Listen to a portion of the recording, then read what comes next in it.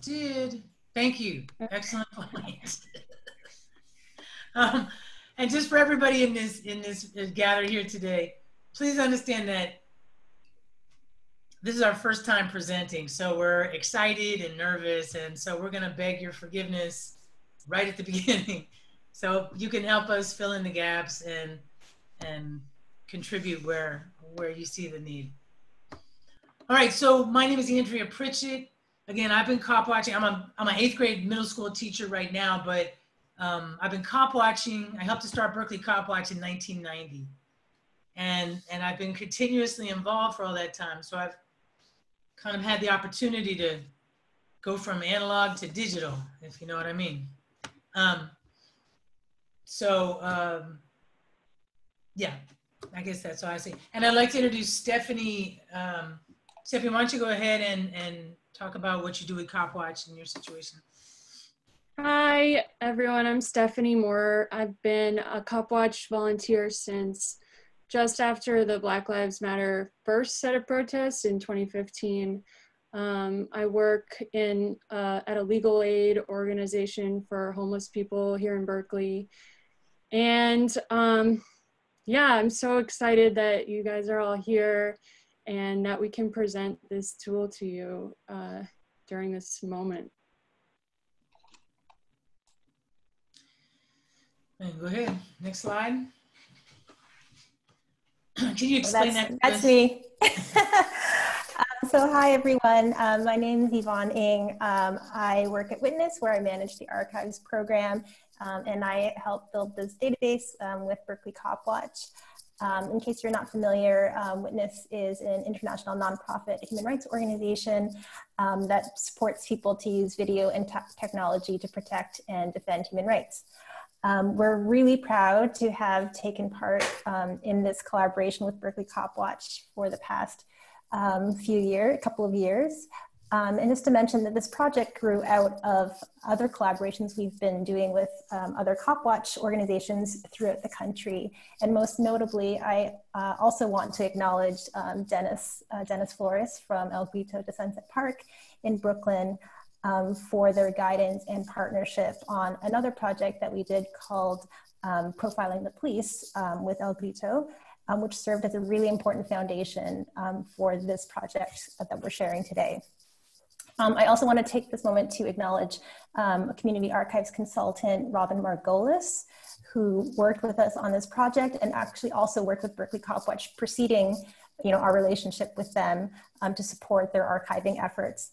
And finally, I also want to acknowledge my colleague, Jackie Zamudo, who can't be with us today because she's taking care of a little brand new human, but we really miss her, and she managed this project on the Witness side for us. Yeah. So for those who are just joining us, welcome. And just to let you know, so what we're hoping to do today is to share some of what we learned in our process of trying to improve our ability to use information strategically. That's really what the goal was. It wasn't to build a database. It was to empower our information. And another goal is to just have folks understand that just what kinds of conversations we were having, what sort of things we were thinking about as we worked together to create this tool. I've been sort of framing this empowering of our Copwatch information as a 3-step process. One has to do with the actual evidence that we gather, curation, or the way that we organize our information, and then campaigns, what we do with the information, hopefully if it's well organized. The other thing we're going to do is we're actually going to show you these tools in a little more depth, with the hope that if you decide, yeah, this is what we want to do, the reason why we're here today is because we want to help you get there. And so this is not the only time you're going to see us today. We're hopeful that you will hit us back and say, you know what, Andrea, or you know what, Yvonne, Stephanie, we want to do this. We got some questions, we got some obstacles, but we want to help you get through that. Because it's one struggle. It's one struggle. Go ahead. And of course, yeah, feedback and a survey and such. So what was happening for us at Copwatch, at Berkeley Copwatch, and maybe this is true for you in some measure. We had we started in 1990, so we had literally boxes of footage of VHS tape, high 8, mini DVD, all these different formats. Then we entered the digital age. And so we had all this information that we weren't really using. You know, we kind of, when we cop-watched, we would sort of wait, like if there was some really egregious thing that we witnessed, we could go ahead and publicize that and use it to discredit the police and so forth. But we weren't taking advantage of all the information that we were seeing and the information that we were holding and learning about particular office. Yeah, that officer's bad, or this, you know, they keep doing this or that. So what we wanted to make better use of the footage that we were collecting. We had, you know, our style of cop watching started in 1990, and we sort of thought of it as like we were resisting police misconduct in the streets. And that, you know, we were like, yeah, get a crowd together and really challenge the police officers and so forth. And while it's helpful, it was helpful to have videos of people resisting injustice, that's good. But sometimes we needed to be able to just take evidence into courtrooms. And sometimes that footage didn't hold up in a courtroom situation. We also realized that on the one hand, again, it's good to take a resistance strategy and this kind of thing, but we weren't able to really participate in policy discussions, or we weren't able to use our footage to show the rest of the world what we were seeing. So that was a problem of organization of our stuff. And then I don't know if this ever happened to you, but there have been points where, you know, I teach middle school, and I even had a high, you know, and kids that come to me and they go, oh, Ms. Pritchett, I got this on video. No. But if we don't do anything with the footage, if we, you know, we scan and go, yeah, there's nothing too big here. Oh yeah, well, just hang on to it or delete it or whatever. And yet there's valuable information in that. So by figuring out ways to gather information together, to aggregate it and be able to analyze it, it remotivates our cop watching efforts. It means it turns everybody into like doing surveillance for the people. You know what I mean? So why don't you go ahead? So what we started to realize is that there actually were some pretty specific different ways that we could use our footage. For example, there have been times where we took evidence and it was used in somebody's probation hearing. That's a positive. To use the footage to show that somebody was not guilty of what they were accused of. That's helpful. To use information in civil cases, that's also like or in complaints, if folks like to file complaints against the police. But it's also true that when we see patterns, when we can take lots of this footage that we're seeing and put it together, it can demonstrate how police practices are impacting our community. We also realized that sometimes particular officers were really showing up over and over and over again in our footage, but without a way to bring it all together, you know, that this cop watcher over on this side of town has some, and this one has some, and it's all diffused. And it's also like when we want to make propaganda or make videos about particular topics, again, if we can call that information together, we realized that we were, you know, you could make 100 documentaries based on like just the footage that we had collected, but you couldn't because it wasn't organized. Next slide. So we got this idea that we did want to figure out a way of organizing, and at first we were, you know, I was thinking of like, oh, a national database and how blah blah blah blah blah, and then we began having conversations with folks from Witness, and Yvonne asked me this very profound question. She said, okay, we're going to get started. How do we do this? She said, well, what do you want to ask your data? What do you want to know? And I realized that by us having to ask that question, it meant that as an organization, we kind of had to identify our priorities. And it's kind of like a laser light, and it was making us have to focus. So the areas that we were focused, we decided, it was like, well, how do Berkeley police respond to mental health calls? And there's a lot of talk right now about defunding police and getting them out of mental health calls. We really, so that was, so again, if we can show, well, what are we seeing out in the streets? How are Berkeley police racially profiling? We have a terrible situation in Berkeley, as does everybody, about the racial disparities in policing. So what does that look like? The other one was which officers, and I think we all have this question, which officers are the most dangerous to our community? So again, now that question, I'm hopeful that as I'm talking, you're thinking about your own situation. And I recognize that it's different for all of us. Or it could well be. Maybe it's not. We'll see. Wait till the survey comes out. Feel free to chat. Go ahead. Good, next slide, please. So I have to confess that my strength is not in technology. And that has been a strength and a weakness at times.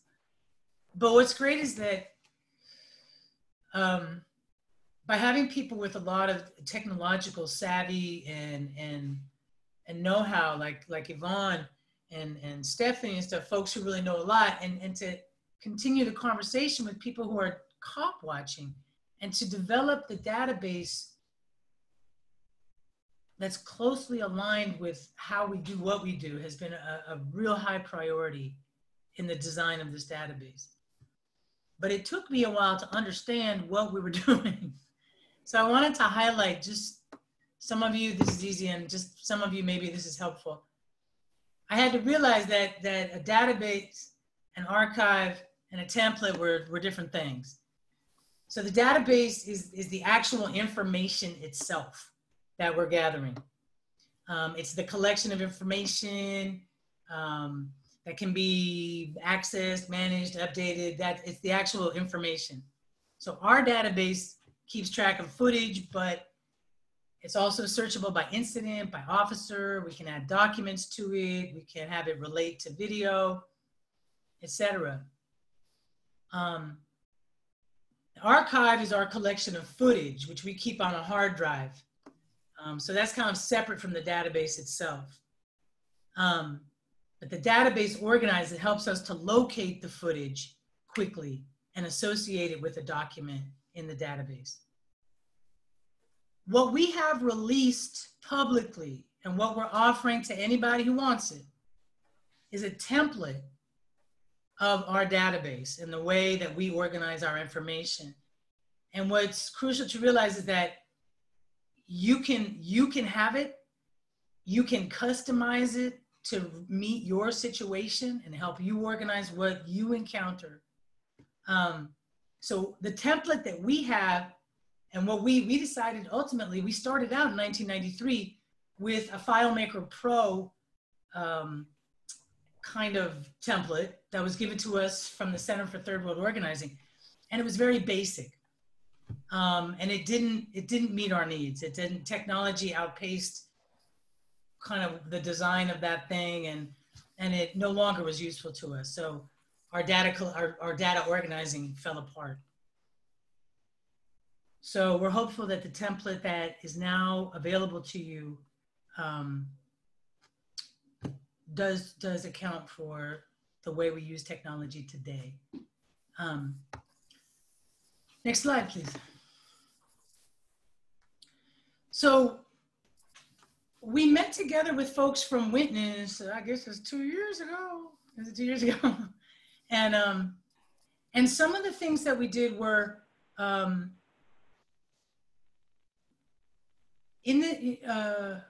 was trying to make sure that in the design of this template that we said, well, we have to account for the fact that we're not going to have a hired office manager who's going to be handling all this data. We're not going to be paying somebody. We're not going to have consistency in who's there. We're dependent upon volunteers.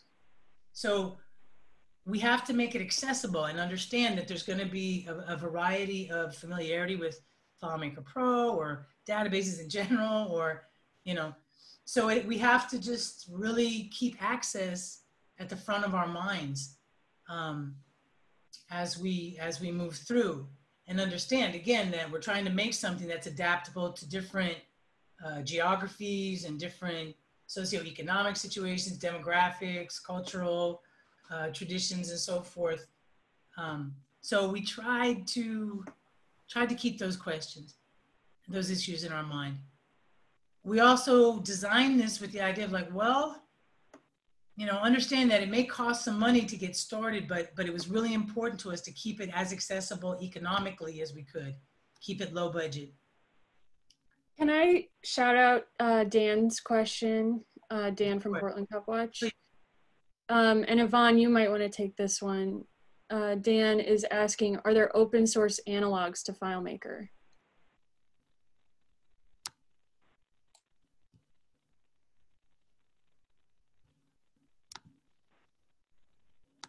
Yeah, sorry, I just couldn't unmute myself. There isn't an open source tool exactly like FileMaker that I know of. I mean, there are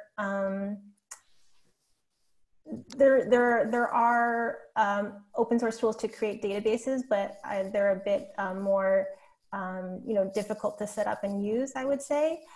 There are a couple of other like non-open source but free alternatives to FileMaker, which we'll point out, such as like Airtable. There's paid and free versions of that, and you can also use spreadsheets, so like Google Sheets or Excel, which are not open source or free, but maybe more widely accessible than FileMaker. Great. By the way, I also want to notice Richard Boland's question, or just his statement that you've got tons and tons of video. Yeah, just like us. And didn't have a way to index it. I think as we go through this presentation, Richard, I think maybe it'll relate exactly to that. And Jocelyn says that we're researching and evaluating more OS options. We can share them out after the evaluation. Wonderful. Oh, that'd be really helpful. Thank you. The other thing I just wanted to mention is in our design assumptions was that we're trying to figure out how to deal with security. And I know you guys, many of you already know these things, but I was very resistant to databases that say, give us your information, we'll handle it for you. Because we're very interested in local, because we want to give support to people. We don't just want people's information. Like that's not, for us, that's not what it's about. It's about empowering the cop watching with action, with follow-up. Collecting videos, like kids would say to me, okay, so you watched them beat me up, now what? And so yeah, we have to empower that cop watching with protest or some kind of something. But other issues in terms of not having it be online, there's an organization called Open Oversight that was trying to create officer profiles on cops in Chicago. And they opened it up and said, hey, people, if you know stuff about cops, upload it, and here's how you do that. And it's kind of a hands-off thing. The officers decided to just flood their database with bad information. And so it really diminished the credibility of what, and made it, and that's a large police, thousands of officers. So we had that in our mind. We also understand that we want to keep our people who come to us with information. It's really important to respect their confidentiality and to make sure that, we account for things like, we don't want to get subpoenaed. We don't want to advertise our information in various ways. We don't want this information released unless we have explicit permission from that person to do so. So that was on our minds. It's limiting right now when we do when we do intake, we do it in person we have an office, and we go to the office and go to that computer, and that's where we do the intake. We're looking at options for maybe doing tablets or so forth, but I don't think we're gonna throw the whole thing open and just tell people to put information in there. We really want to monitor that information and respond to people, and build relationship in that way. You know, it's important to us not to make a victim tell their story over and over again unless we're actually going to take action, you know. Go ahead. So what I really appreciated about the process that we used to develop this, what this photo is a photo of the actual charts that we created when Yvonne was saying, well, what do you ask them, and how does an interview go, and what information are you tracking? And so they paid attention to the way we do our cop watching. We have shifts that go out. We pick times each week, and we drive or walk on these shifts. And when we come back, we have little forms called incident reports that we fill out. And so they paid a lot of attention to the way we actually do things, not necessarily, you know, not necessarily the way we wish we did things, but the way we do things. And it accounts for things like you go out on a cop watch shift and you come back and you're really tired or you're traumatized or something like that. You don't necessarily want to spend a lot of time doing intake. So I just appreciate that they accounted for a lot of stuff. Next one. Other things that we were thinking about was, again, this notion that we want to control our own data. So again, a lot of people have come to me like, Andrew, aren't you happy that they're talking about national databases? I have probably 40 or 50 examples of national databases that have been created by various individuals. What we're prioritizing is group efforts, organizations in relationship to their community. Trusted community can use the template to make their own database. So people have called us from like really tiny towns in Northern California and said like, the cops are harassing us and no, what can we do? And I believe that information is power. And so now I feel good. Like I don't, you know, maybe it's a Baptist church, or maybe it's a, you know, community organization or something. If they decide they want to, they can take a copy of that template and become the local curator, the local repository for that information. And that can become the basis for an organizing effort in that town or city. Number 3, impacted people can have their stories corroborated and be connected to each other for organizing and action. So a lot of times when our rights are violated by police, there may not be anybody around. There may not be a witness. There may not even be video. But yet, if we collect those stories, we can corroborate each other's accounts. And so while we may not be able to take action on this incident alone, if we can get some victim survivors and witnesses and people together, impacted people work together, it becomes a much more powerful pushback. The other thing that I really like about this database idea is that it's community-based research. And again, it can engage all kinds of people, very young people and very old people. And what happens over time with this database thing is that profiles of cops start to emerge, and the impact, how the laws of the city or the policies of the police are actually impacting us. And again, it can be seen not in 1 or 2 incidents, but over time. Go ahead, next. So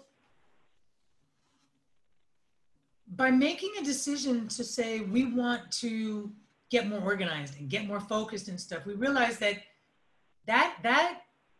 has ramifications for how we engage on the street in incidents. you know, I have been known to say, I'm going to say, to cuss at police and to be really angry and to shout at them. And I realized that I went to a conference with Robin and I thought I was showing them some footage that I thought showed the cops acting really poorly. And then some woman raised her hand and she goes, well, what do you do with contaminated evidence? And I was like, what? I had no idea what she was talking about. I didn't realize that my yelling, I thought I was righteously yelling, but apparently that biases a jury against what they're seeing. And so it made me have to think about what am I trying to do when I'm at that point of engagement with the police? Curation. So let's imagine that I actually got some information at the point of contact. Now I come back to the office, how we organize it. So that had to change within Berkeley Copwatch. And then the third thing is campaigns. What can I do with that curated evidence, that curated information?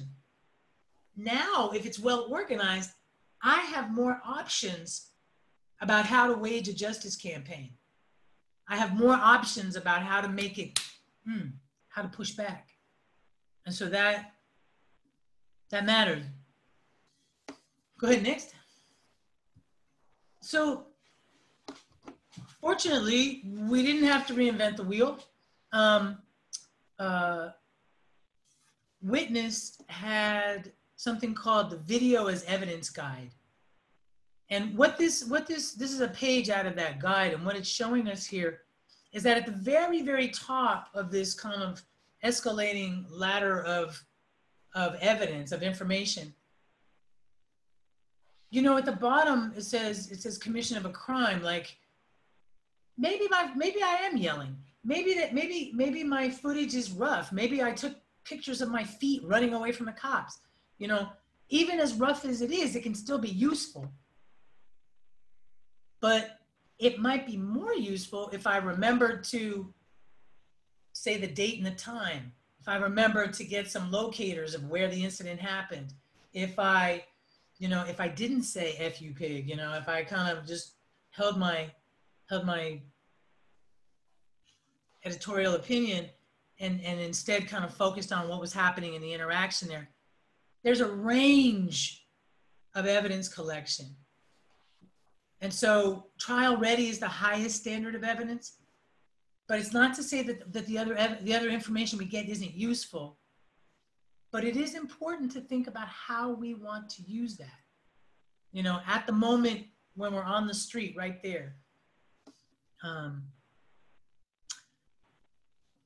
Next slide. So yeah, as Copwatch, go ahead. Was somebody gonna say something? So we actually got a study group together. That video is evidence. That's a link right there. And we'll provide this PowerPoint to you and the resources to you. But that workbook, we did a 4 or 5 week study group where we got people together and we read a few pages like, well, what does that mean? Well, how's that going to impact our cop watching? How's that going to impact the way we gather information? And so it made, you know, we weren't trying to completely redesign our cop watch, but we were saying, are there little fixes, little things that we could do to raise the quality of what we do? So the thought bubble question is trial ready evidence a desirable and reasonable standard for our documentation efforts? Sometimes it's not. Sometimes we can't do that.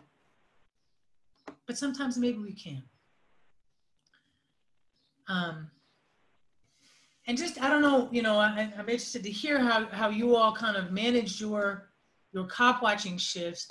We work a lot with students from UC Berkeley, and we have to, what can I say? Just kind of standardize some of our processes. This is a photo of we call it a Copwatch incident report form, but what it does is it helps our volunteers to know what to look for when they're observing the police. So yeah, getting the badge number, getting the address, the time, the date, who was there, et cetera, et cetera.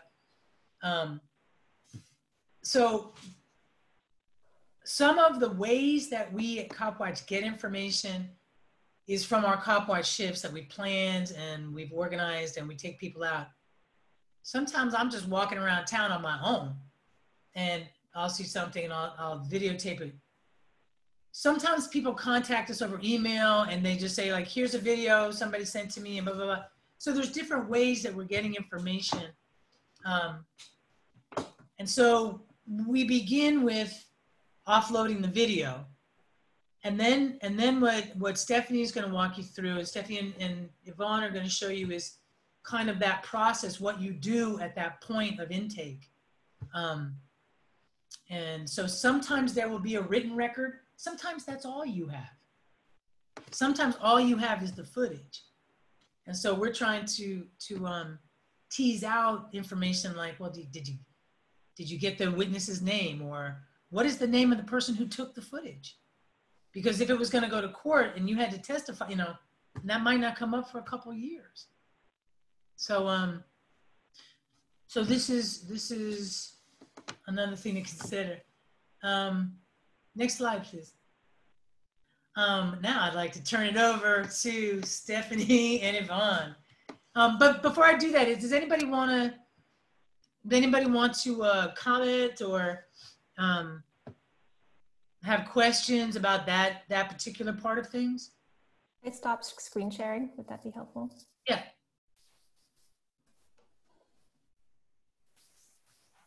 Anybody, is there reactions, thoughts, comments? Please feel free.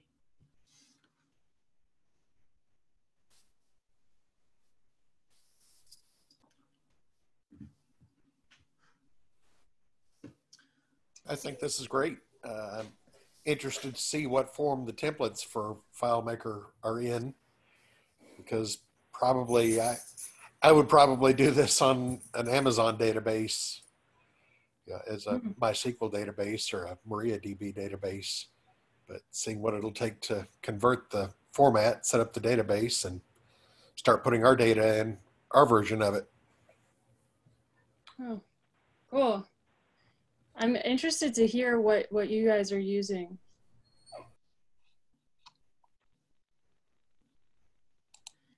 Is that a direct question?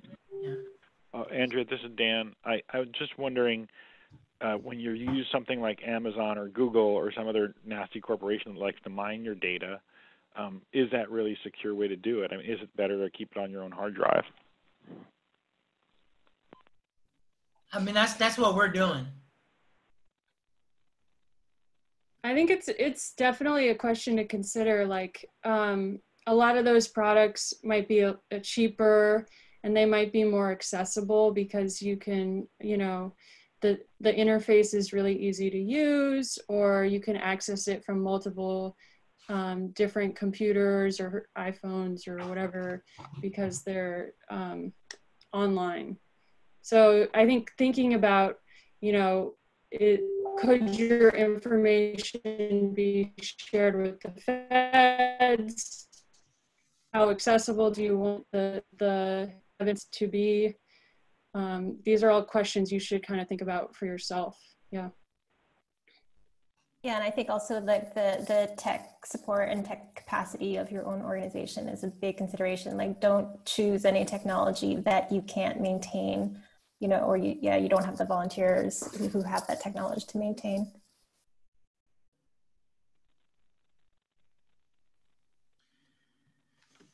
Great. Well, anybody else, feel free to shout out your question or put it in the chat. And we'll turn it over. Why don't you go ahead?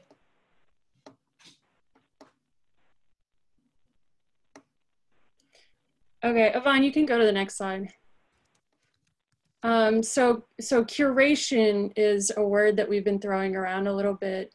And curation really refers to the organization of the database and archive. So there are practices that we come to agreement on what footage to include or exclude, how we organize the footage, and how we are maintaining our archive of footage.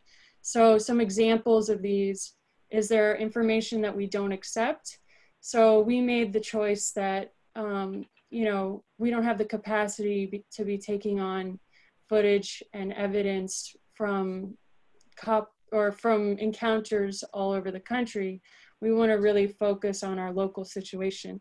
So in those kind of instances, we don't know those other departments, we don't know the local situation, and we'll just try to connect those people to people working on the ground where they are. Another example is, what are our storage practices? So we're backing up our footage. We're backing up, we have a backup copy. So we download all of our footage to our external hard drive, and then we have an offsite backup where if there's natural disaster, you know, if there's a break-in in the office, we still have that precious information that people are trusting us with. Curation can also be the labels or tags that we assign to evidence. And this is important for being able to search for your evidence. So what are the kinds of things that you are trying to track with your evidence? So we decided specifically we're interested in certain types of use of force. So, you know, are kettles being used? Are certain types of less lethals being used? Questions like that. We're also tracking broader issues, like Andrea mentioned earlier, mental health in Berkeley and how the police interact with people in mental health crisis, homeless issues, racial profiling, so on.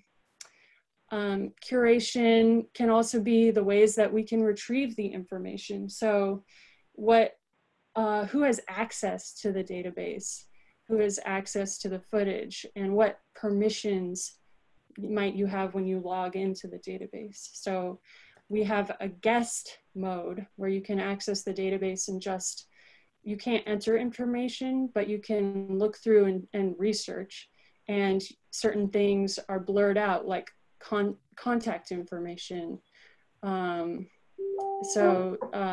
We can protect people's identities in that way. Yvonne, if you want to go to the next slide. So when you're thinking through the specific issues in your local area, these are some big ones that came up for us that you might want to consider.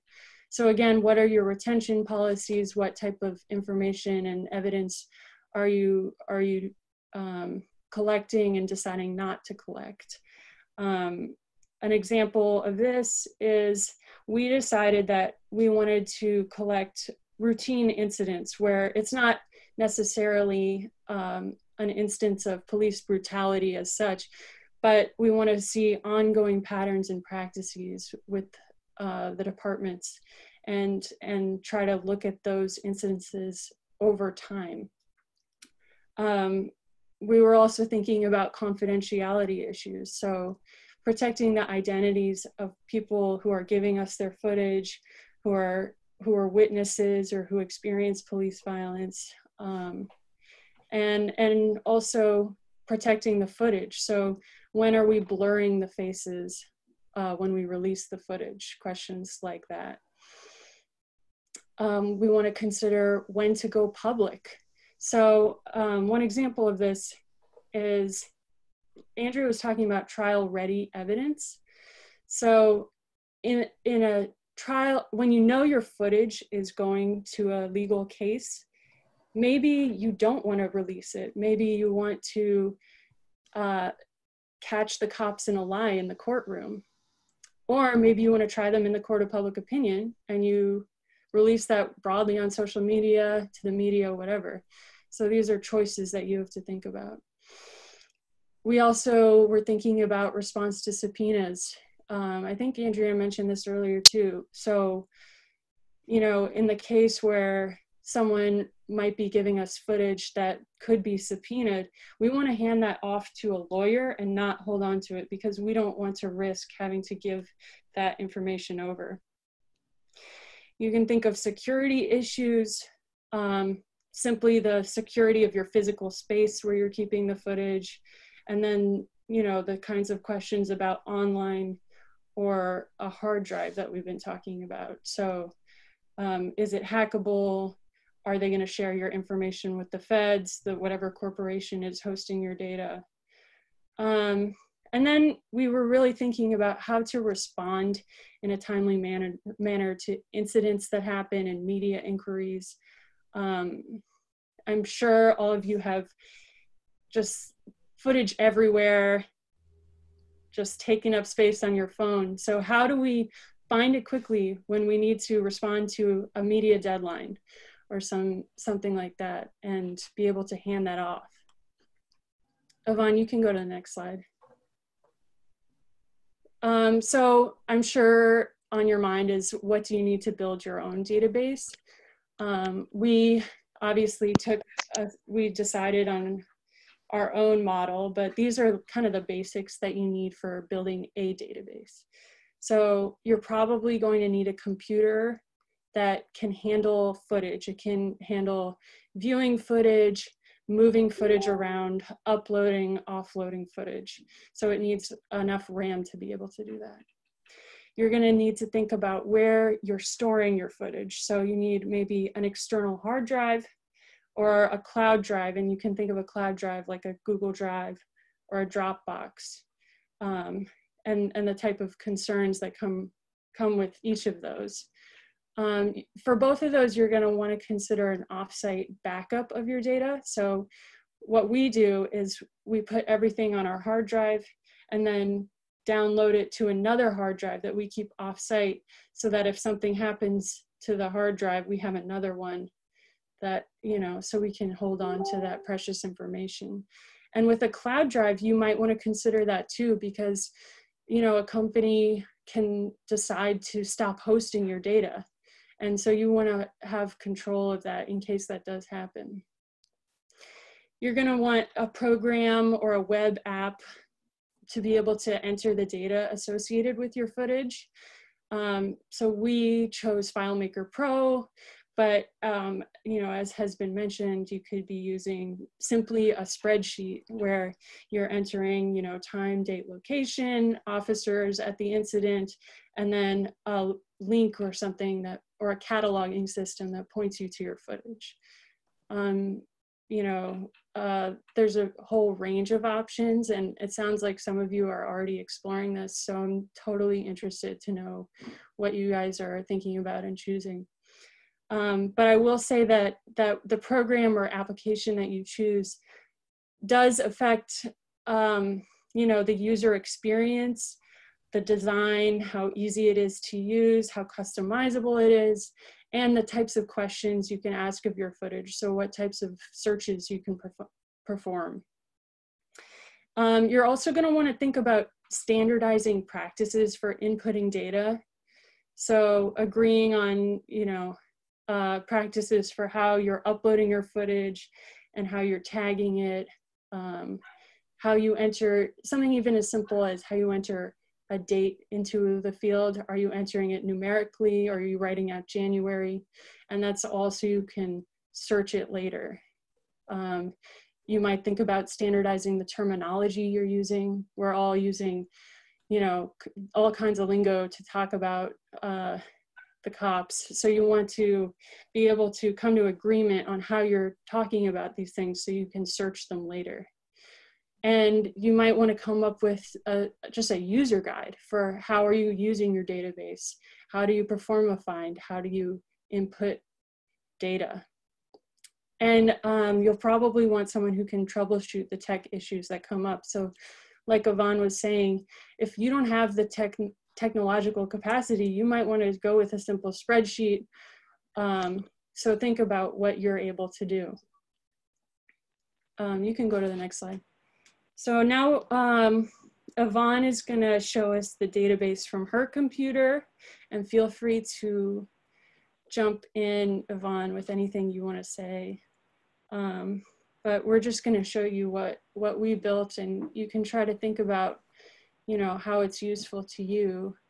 We could spend a ton of time talking about each individual decision we made and why we chose to collect the information that we chose, but we just want to kind of run through it and show you what there is so you can think about the possibilities for what you want to do.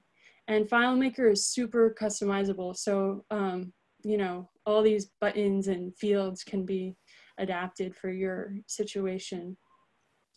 So this is the screen you come to when you log in to our database. This is the home screen. And you can see at the top, there's a search field.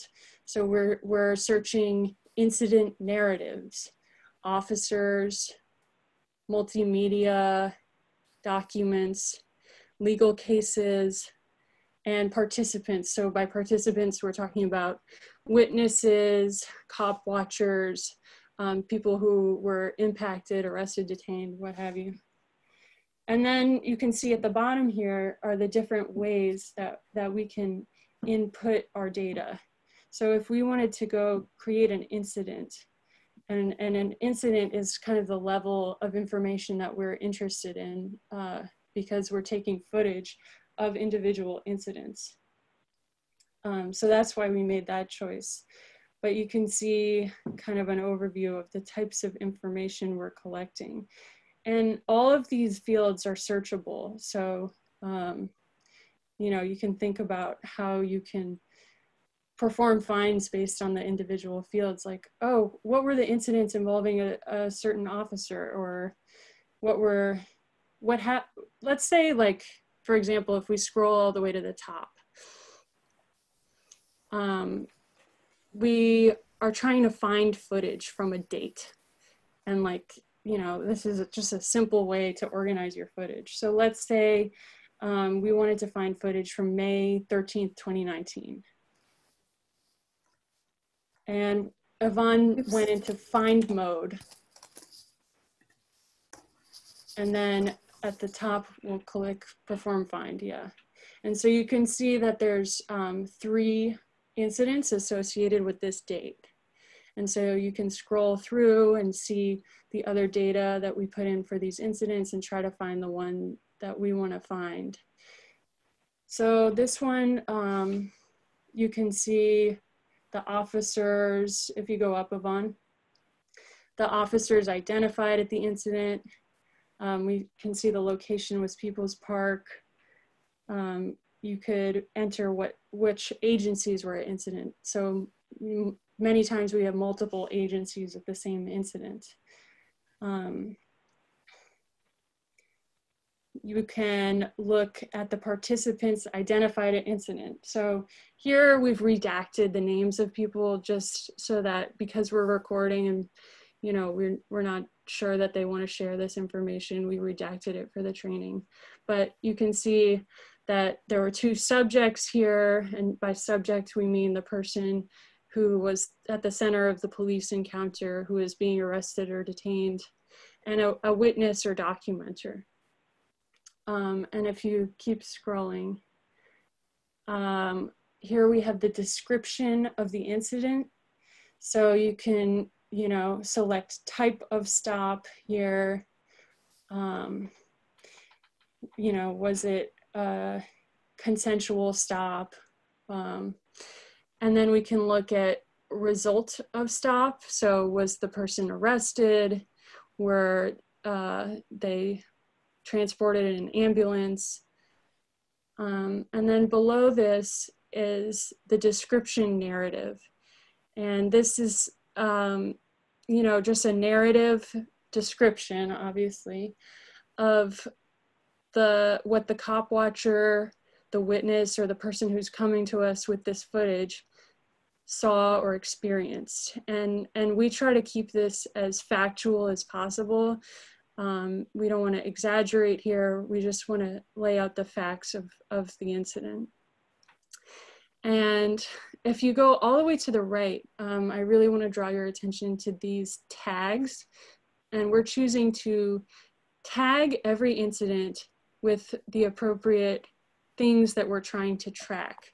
So if you look at the use of force tags, we were interested in tracking these kind of uses of force and how they're being deployed in our streets. So armored vehicles, you know, less lethals, tear gas, etc. And again, we can perform finds of all the incidents where these were present. So I'll talk a little bit more about that later. But if we want to look at the incident tags, these are broader tags based on different issues that we're tracking in our community.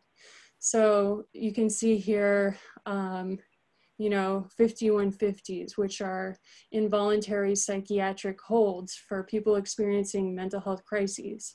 That's California law.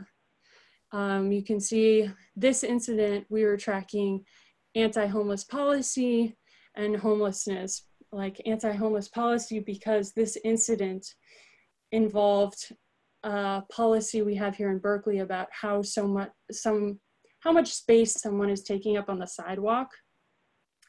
So we're tracking those individual policies, but we also selected homeless here because sometimes it's not a policy, but the cops are just fucking with someone who's homeless. So we want to select those tags so we can come back to them later when we're tracking those issues. And this part is super important. This is the media related to incidents. So this is how we attach the footage to the data. And you can think of the file path here as an address that points to the location of your footage, to the home of your footage. And I'll come back to this to show you how it works. But this is how the footage attaches to the incident. And if you keep going down, Yvonne, I'll just briefly go through this. This is any follow-up we did on the case, you know, documents we might attach to the incident. So was there a newspaper article written? Was there a legal case that came out of this incident? Yeah. So now I want to look at the officers involved at this incident. You can see here there were two that we identified, Sean Aranis and Thomas Wing. And if we go to Sean Aranis's full officer profile, you can see we're tracking officers as well. So here you can see identifying information, name, badge number, department, photos we might have captured of him in uniform with his badge number displayed. And we have a physical description section for if there's an identifying tattoo or something you want to note about the way this person looks. And if you keep scrolling down, Yvonne, here you can see all the incidents that were associated with this officer, meaning all the incidents we have logged where we have seen and noted that this officer was present.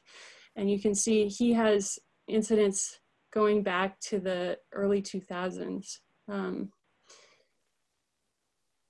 Yeah, he's definitely a problem officer. And then just at the bottom, there's, if you want to take note of anything in the officer's history, that's where you would do that. So we created a report that's kind of like an early warning report for tracking officers. And as you can see this, when we sort by all, that didn't work. Oh, show all, there we go. You can see that this is laid out to track officers by the number of incidents that they've been involved with. So Sean Aranis is at the top. He has more than 30 incidents associated with him. And this is a way of identifying which officers are showing up the most in your database and which officers might be or become problems in your community. So can we go back to the incident page, Yvonne, and we can look at those tags again? So this is how you might like kind of do your research based on all the information that you're inputting. So if you perform a find, and let's say you're trying to track a use of force. So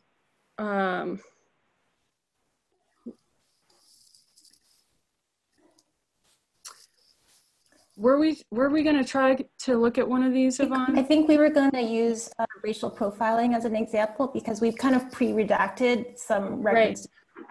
Okay, so anyways, you could perform a fine based on one of those uses of force, but we redacted stuff related to racial profiling.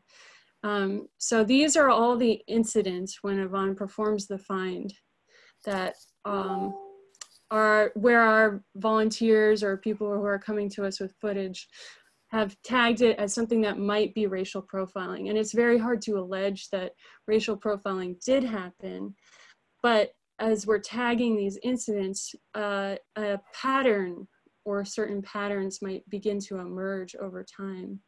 So here you can see it's a lot of traffic stops, a lot of release without citation, people of color. Release without citation is important to note because especially when they're being put in handcuffs, like this person, you know, why are they being handcuffed if they did nothing wrong? And so we can start to track incidents like these.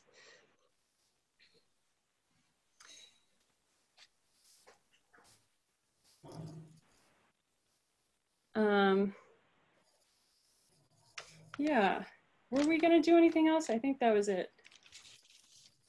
I think we're going to switch back to you so you could show how the video connects in the office. Okay. So now I'm going to switch to my view because I have all the footage on this computer, and I'm just going to show you how the footage relates to the incident.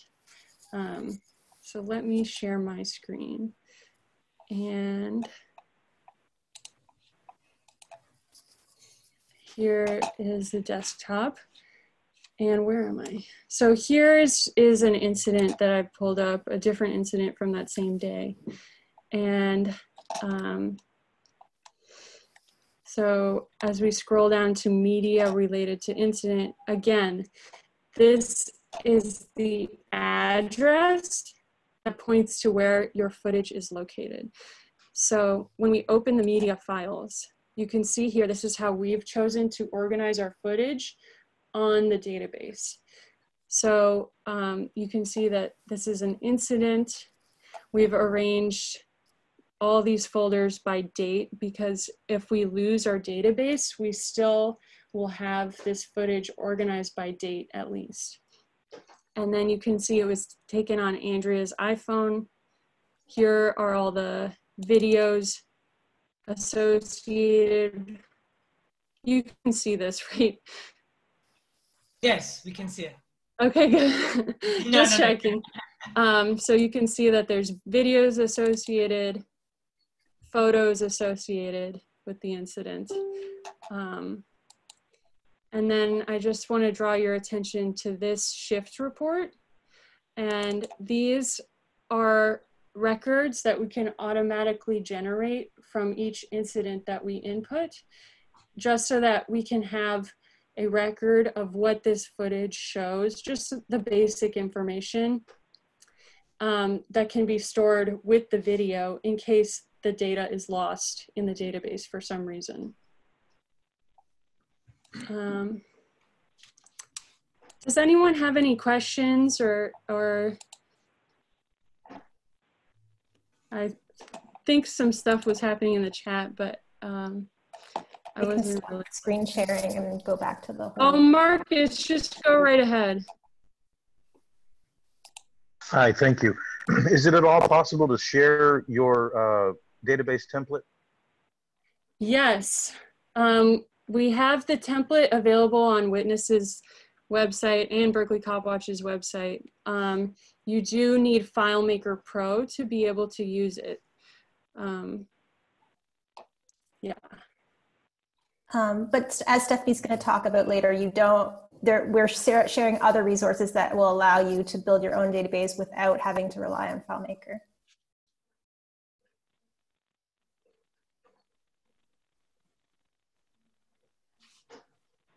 Okay, if anyone has anything, just shout it out, whatever.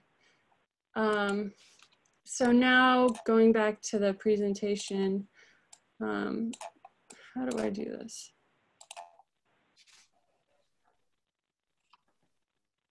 Oh, minimize that. Okay, are you seeing this presentation? Yes. Yes. Okay, good. So this briefly is the data model that underlies our database, and some of you have more familiarity than others. To me, this has often looked incredibly chaotic, but if you want to access our data model and try to, import it into whatever other program you're using, you can feel free to look at our data model diagrams on the Witness website, and they're linked here. So when we share out the slides, you'll have that link. Yvonne, you can, oh, I'm screen sharing now. Okay, so I just want to talk about, some of the documentation that we did, and these will be available to you if you find them helpful. But we made this data dictionary, and this is rules for how you're entering the data into the database field. So we want to standardize our practices. A great example of this is badge number. So we have 5 different departments in Berkeley. We have the Berkeley Police, the University Police, we have the Highway Patrol, the County Sheriffs, we have the BART Transit Police, and we have mutual aid agreements with all kinds of Bay Area police departments. So all of these might have different ways of demarking their badge numbers. There may be different officers with the same badge number at the same time at different departments. There might be, officers changing their badge numbers within a department or across departments. So we just wanted to be really clear about how we were entering that into the database so we can track these officers. We also wrote up a controlled vocabulary, and this is a document with rules where we agreed to the terms that we're using in the database. So again, you want to be coming to agreements about the types of language that you're using so you can be tracking these things. So a great example of this is the distinction between crowd management and crowd control. So crowd management is the lesser escalated version of, protest scenario tactics and strategies that cops are using. So they could be communicating to protest leaders or setting up barricades. And then when that becomes more escalated, we're tracking crowd control strategies and tactics, like the use of less lethals, kettles, such things. And then we created a database user guide. And for us, this is a work in progress. And it's just a guide to how one navigates the database. So if you forget how to perform a search or find, or if you are like, oh, how do I enter an incident? Maybe you're trying to train a volunteer. Having a guide written out for how you use it is really important for that. And now I'm going to hand it back to Andrea, who's going to talk about how we can use this research and this evidence to create justice campaigns. Sure. And just wanted to assure people that, that's great, okay. I just wanted to assure people that we are going to make we can make these slides available, make a recording available, and on the Berkeley Copwatch webpage and on the Witness webpage, the template, the data dictionary, the control vocabulary are all available. And Josh, will you get the links to, yes. I'd like to hear more about how you brought in past data. Did you start inputting with new incidents with a dedicated work amount for inputting archived data? Would you like to take that, Yvonne? Sure. So the question is, how did we get the old database had quite a number of records, like hundreds of records, and it was also built in FileMaker. So that migration process, just in terms of like matching up fields and bringing them in, wasn't that difficult. The challenge was that the structure of the old database was completely different from the new one. It was essentially just like a flat structure. It was basically just an incident form, whereas the new database had an incident form, but a separate officers form, a separate participants form. So we had to sort of like pull in the data and make new records. And it took a bit of time, but definitely a lot less time than creating hundreds and hundreds of new records. And you know, another thing was that the development process, you know, we're on version 4 of the database now. So, you know, like we would make it, they would use it, something isn't working, or there's like some data that they want to track, and then we would do a new version. And, you know, it was a sort of very iterative process. Yeah, but it did, that was what was really cool, is that being in such close contact, to be able to make those changes was really kept our spirits up. But then looking at how we use the data. So some of the campaigns we used, go ahead. So I think probably most of us, one of our main considerations is identifying problem officers early. Sadly, you know, I wish we did, what can I say? I wish we'd been able to bring all that we knew about this guy together much earlier. He's a dangerous person. But what was happening is once we were using the database and we had all these different, we had homeless people who were taking footage, students were sending it to us and stuff. So very quickly we were like, wow, we had, I don't know, 8 or 10 like really explicit, outrageous video incidents of his violence. And so we made a, what you see here is a example of the posters that we put up on campus. That QR code was used to be able, so people could put their cell phone right up there and access the videos of this guy's misconduct right away. We wrote letters to the chancellor saying, look, you have a problem officer. You know, we need to sit down, you know, we're advertising. And so using publicity, exposing this guy, and engaging the students, you know, I can't say that we got him fired, but he mysteriously and quickly, soon thereafter, retired. By putting the video on YouTube with his name, we're hopeful that wherever he goes, his deeds, the records of his deeds will follow. So I guess, you know, and what I really like is the ability to when they were showing you how to do those searches and which officers have the highest number of incidents. That's what they call an early warning system. And imagine how awesome it would have been if you know, a system like this had, you know, the police are supposed to have a system like this. They're supposed to be identifying their own problem officers, but they don't do that. And that's why we feel like we need to do that. But to create activism around a cop like this before they kill somebody is sort of the hope. Next slide. So on the one hand, we want to identify problem officers, and those are like the spectacular, horrible acts of misconduct. A lot of what we see is just kind of the daily, what can I say, injustice. You know, the structural racism, the structural classism. We had a situation in 2013 where a transgender African-American woman who lived with a mental health disability of schizophrenia. She was living on her own in downtown Berkeley. And her family knew the police because they had called before to get wellness checks to make sure she's okay and so forth. On this particular night, her friend called the police, said, yeah, I think she's off her meds, blah, blah. The police knew that they knew her name, they had the history. They brought 6 cops in. They freaked her out. She went back into her apartment, kind of screaming and panicked. They tackled her, put her face down. She's a 300-pound woman. 6 officers on top of her. Of course, she stopped breathing.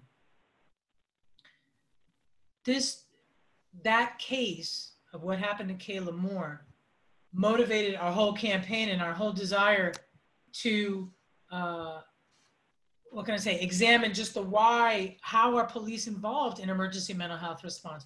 Why are they involved? What is the alternative? What are these practices? You know, we've got them using what they call spit hoods. It's a regular practice of the police to put hoods on people, theoretically to keep them from spitting on the cops. It hides the identity of the person. It hides their ability to identify who they're interacting with. It's horrible. And the use of psychiatric holds, and the misuse of those, and so it's basically, we call it the criminalization of mental health. But what is impactful in this situation is that when we have tagged a bunch of incidents with 5150, and then we can pull them up, I'm able to sit with a commissioner from the Mental Health Commission and say, look, I don't care what the police told you. I don't care what, look for yourself. Watch how this goes down. Does this look like care to you? No, of course not. So our ability to influence policy, our ability to identify and to talk to our community about how, it didn't just happen to you. This is how they do it.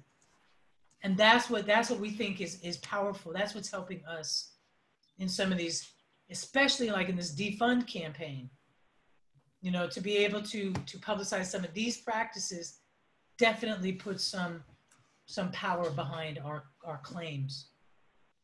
And go ahead, next one.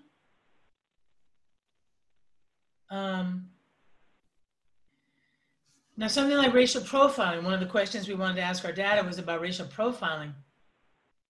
And we bear in mind that you can't, what can I say? There can be an incident where you know that a cop is acting in a racist manner. But then they'd be like, well, gosh, they stopped these kids, these African-American kids, and they handcuffed them.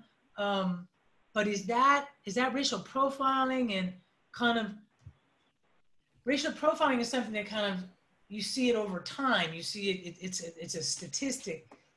We in Berkeley know that we have vast disparities in how white people are treated by the police and how people of color are treated by the police.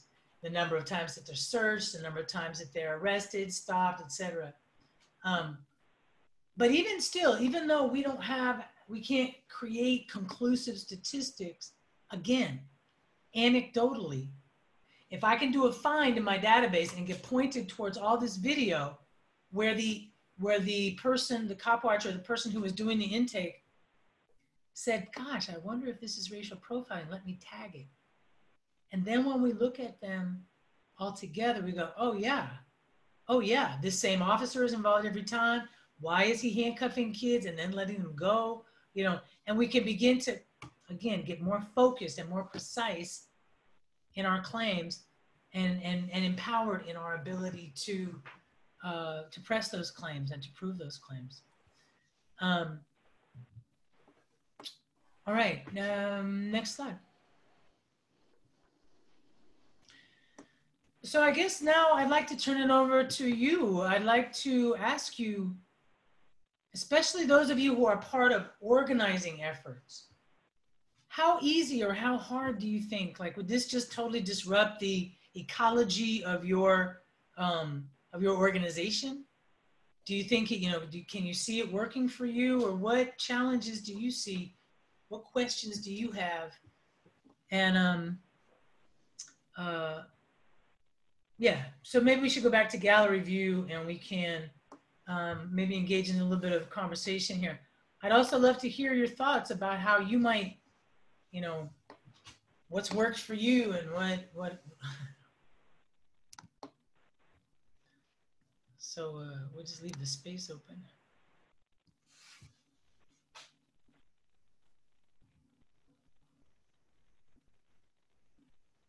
Hey, Andrew, this is Dan again in Portland. Hey, Dan. Yeah, so we started a database. We took some lawsuit files that a lawyer shared with us and entered those data, and we started an incident report line around the time when we started up and when we first got trained by you all, where people call in. But along the way, it just became a real drag to type those data into the database. So the database mostly morphed into a database of high-profile incidents, especially shootings and deaths in custody. So we do have a database already, but I just feel like, I know Berkeley has like 1/5 as many cops as we do. We have like 1,000 officers here. So it feels like a lot of a burden for us to do this for the whole community. And I think like if we do a limited scope, like the cases that we've observed ourselves and the cases that people have called in about and the cases that we read about in the newspaper, that's probably enough without us trying to get other people's footage and whatever else is out there. Because it just seems like that's a lot of responsibility for the whole community, and we would end up having to spend most of our time keeping that database up to date, I guess. That's my concern. So can you address that at all? Yeah, I would say, I think that's wise, Dan. You know, using this database, you know, it's related to our capacity. For example, we have not broadly, I was envisioning the day when we would create like little business cards and be like, do you have footage? You know, contact Berkeley Copwatch, and we'll remember. It takes a minute to enter that footage into the database. It doesn't happen immediately, and we're actually interested in changing the interface of the database so that it's more user friendly, so you don't see all these fields at one time, so that you kind of walk through the questions a little more kind of chronologically, or and we have to keep in mind, like, yeah, the database isn't going to work if people don't work it, so we have to figure out a way to make it manageable. There are communities that have big, huge police forces. Yeah, maybe you want to just do a precinct. Maybe you just want to do a geographical area, so again, this is a tool that has to fit into the way that you do your work and what you have decided, how it helps you. But I think it can be useful, but you with your group have to just come up with what the parameters of what you want to do are. And, we have made some connections with the college here. And so we have a little class that we run. And part of that work for us is trying to, okay, now are we going to train volunteers on this database and have them clock some hours as interns to do some of the work that it's going to take to make this system work. I think we're all volunteers here. That's my assumption.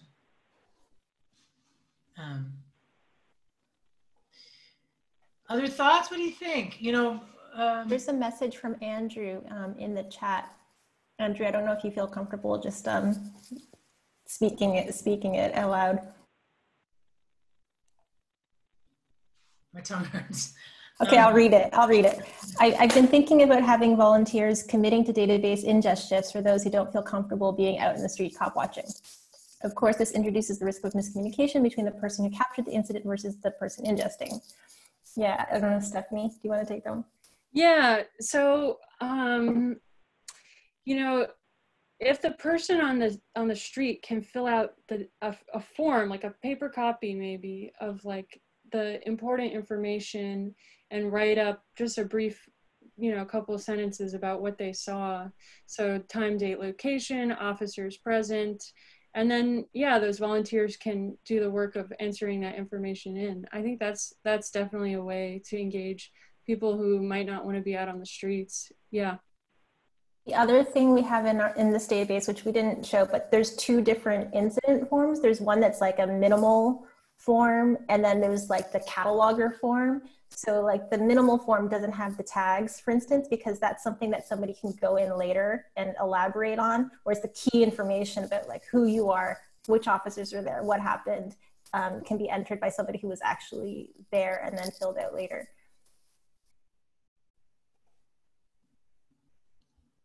Yeah. Oh, Jocelyn, okay. I'm interested in viewing all of this with the impact of COVID, especially with regards to officer practices. Yeah. What have you been noticing in your community?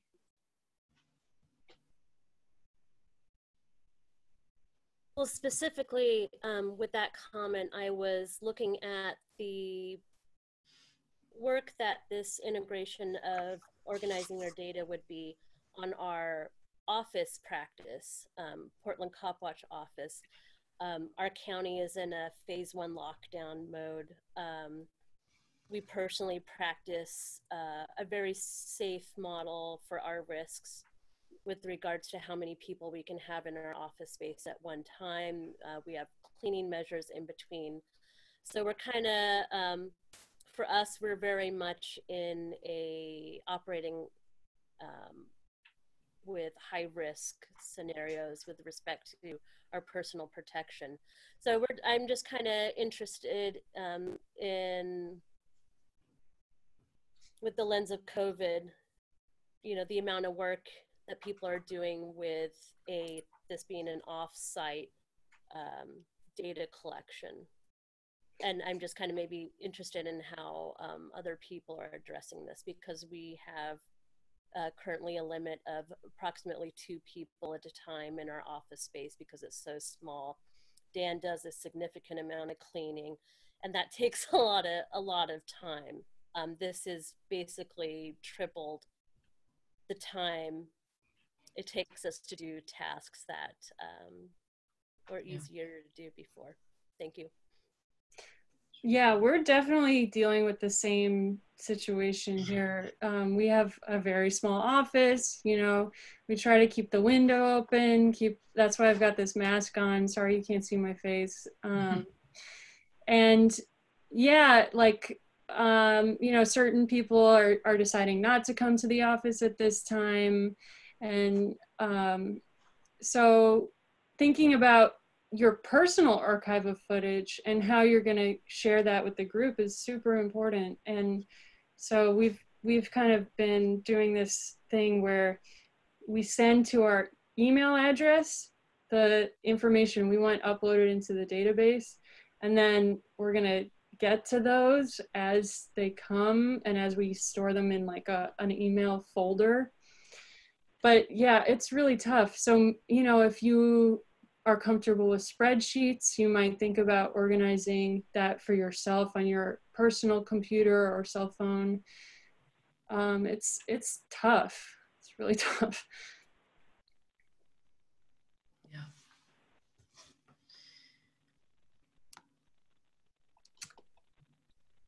So we were thinking about, go ahead. Go ahead. Oh, I just want to say Mariah said, a way to handle that without introducing a number of other search fields to your database is a search conducted by date. Yeah, if you simply want to be able to find the date of your footage again, that's a way to do it. I was responding to what I thought was the question, which was tracking police incidences during this outbreak, the way they're responding differently in situations, what they're doing. And so, you know, instead of creating a whole new data field, like a checkbox for like during COVID or, you know, whatever, you use the existing data to track, you know, maybe by date or, you know, and this could apply to a lot of different situations. Mm. Yeah, and definitely in FileMaker, you can do a search by range of dates, which is, you know, one of the strengths of using something like a database app versus like a spreadsheet, for instance.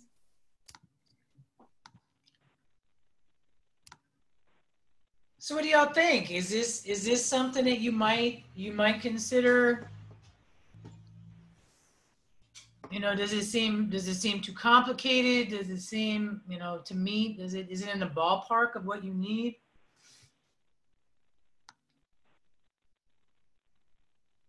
It's in the ballpark of what we need, and it is complicated. Yeah, there you go. Well, what we were talking about was whether or not to try to have a follow-up in July, and to say, well, what if, like, if folks are really like, damn, we want a system like that. We want to get started with that. You know, I guess it just starts with kind of making that decision, and that we're committed. We want to work with you to make it happen. And so the requirements, you know, do you have access to, I think we're saying an Apple computer is better for running FileMaker Pro. You know, and if you were to get, you know, do you need financial help to get started with that? What are the obstacles? Do you have volunteers? Like, what is it that makes you hesitate, or does it excite you and make you go, wow, you know, I really want to get with this? Because again, we're willing to follow through and to cycle back and to try to support you as you try to implement. And we know it's not super easy, but I think it'll be easier All right. Needed as a mobile app. That's interesting. Wow. Huh? Go ahead.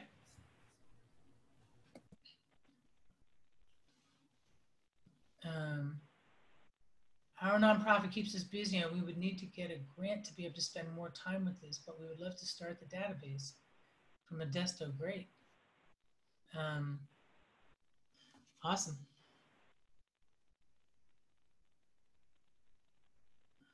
Anna, what do you think out there? What do you what do you think about Fresno? What, you guys ready?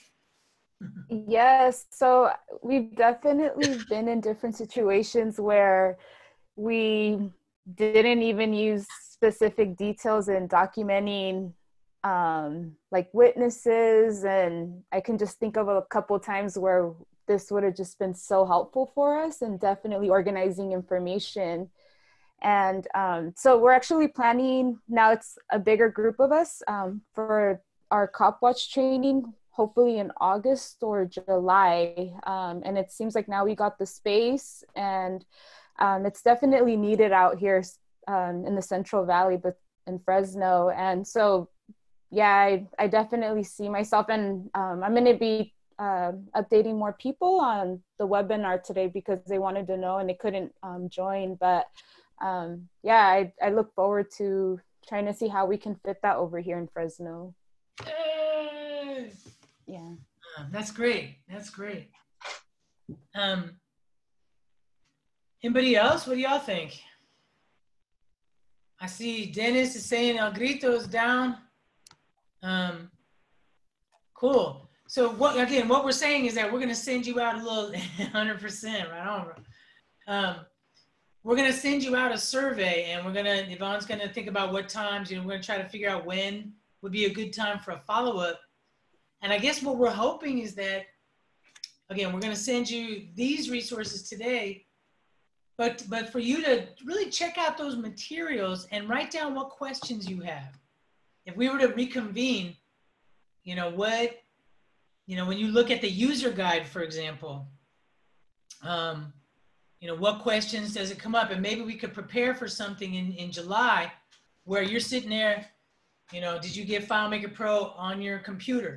And are you ready to start customizing and, but it's good to poke around those resources and kind of trying to just to help you come up with good questions. All right. Yeah, and thinking about the different issues that you guys are working on and how you want to be able to track those. And I feel committed to helping people figure out, maybe FileMaker Pro isn't for them, but figuring out what works for you. Yeah.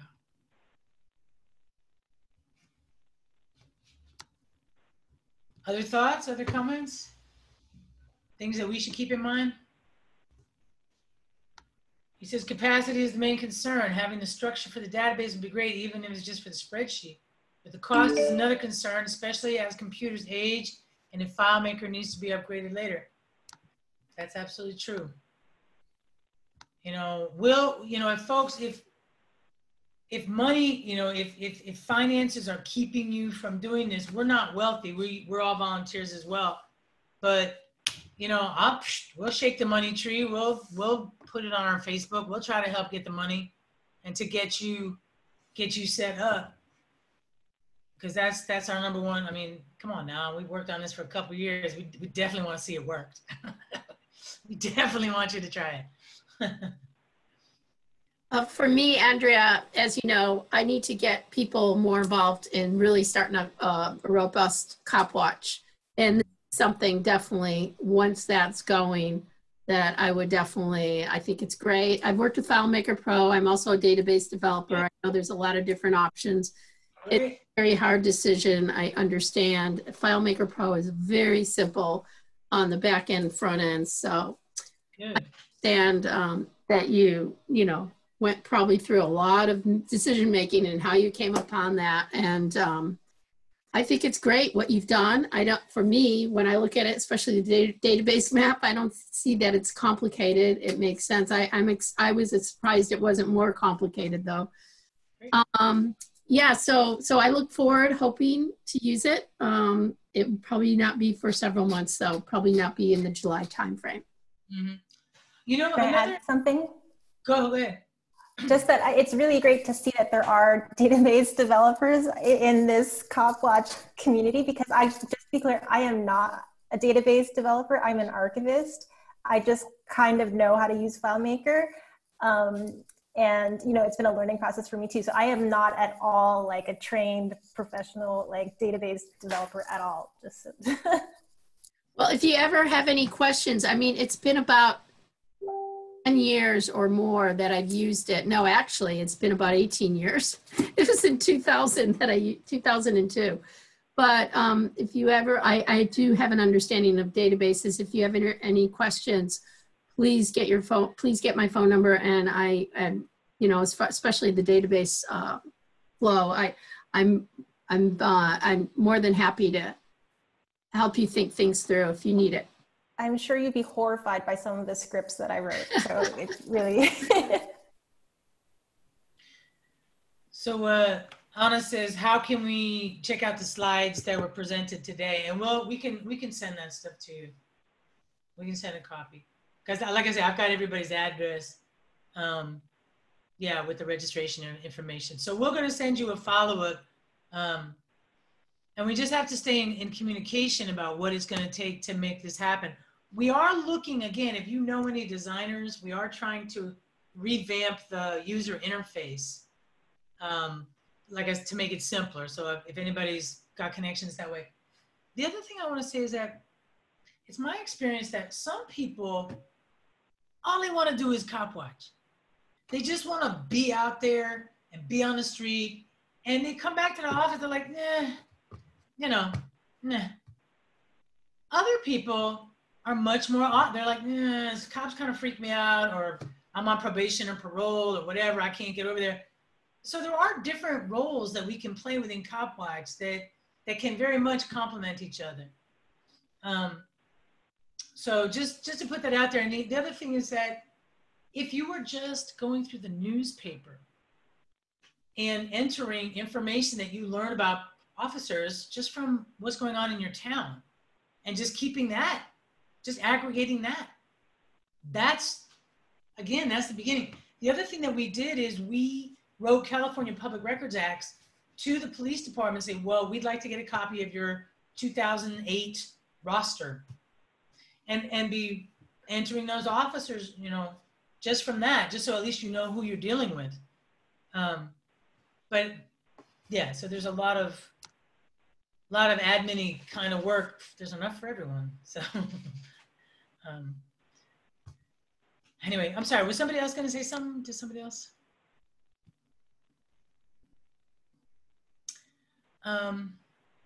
Great.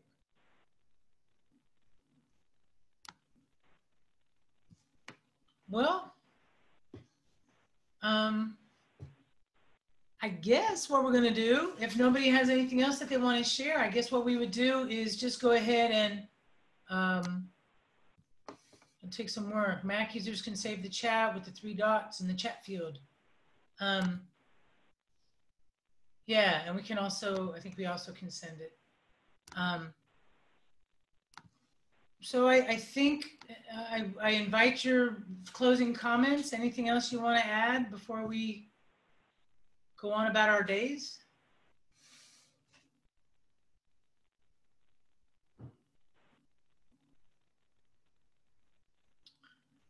It's a lot to think about, huh? You know? Yeah, well, just generally, you opened by talking about the time that we're in, and I've been saying to people, I've never heard late night talk show hosts or news media people talking about the word solidarity or racism or police brutality in the way they're talking about it now. The movie theater up the street from our office has Black Lives Matter on the marquee. There's people marching in the streets every day here in Portland. We had a big budget fight on Wednesday where some of our police budget got cut. I've just never seen anything like this and doing this for almost 30 years. So I'm optimistic. At the same time, I know that our government is going to try to pull a fast one on us, but at least I have some optimism around this movement. Well, this is it is a good time right now in your locality to raise money and to get volunteers. That's up for people. And so this is a project that could actually help to focus, and anchor your group, because volunteers want to feel useful. They want to feel like they're doing something, like they actually have ownership, in this project. And I feel like it's actually a good way to engage folks. But it's a great way to be an ally, I think. Yvonne or Stephanie, do you have anything you'd like to close with? I just want to thank you all for being here, and there's been such good discussion and great discussion in the chat, and I really am looking forward to connecting more with you guys. It's so cool to just have connections between Copwatches in their local communities, and I'm really excited about that. Yeah, the only thing I would also just add is my appreciation for everybody who came today and contributing to the conversation. And yeah, really nice to meet you all. Yeah, and for your commitment to the work you're doing in your community. It's a beautiful thing. And so spread the word. And for those of you who may have heard, we were trying to have a Copwatch conference because, again, we're celebrating our 30th year. Dan, we'll give maybe 2 years, we'll go to Portland Copwatch's 30th anniversary. But we thought maybe instead of spending money to bring us all physically together in this very difficult time, that it might make more sense for us to try to maybe come together on different topics and invite and kind of create kind of more of a national Copwatch network, and get in touch and just talk about the campaigns that we're engaged in and learn from each other. Because I know everybody on here is, you've got your own situation to handle. So I think there's a lot to learn from each other as well. So let's stay in conversation. And I guess that's it. Have a great day, y'all. Thank you. Thanks for being here. Thanks, everyone. And you're welcome, everyone. There you go. Bye. Thank you. All right. Take care.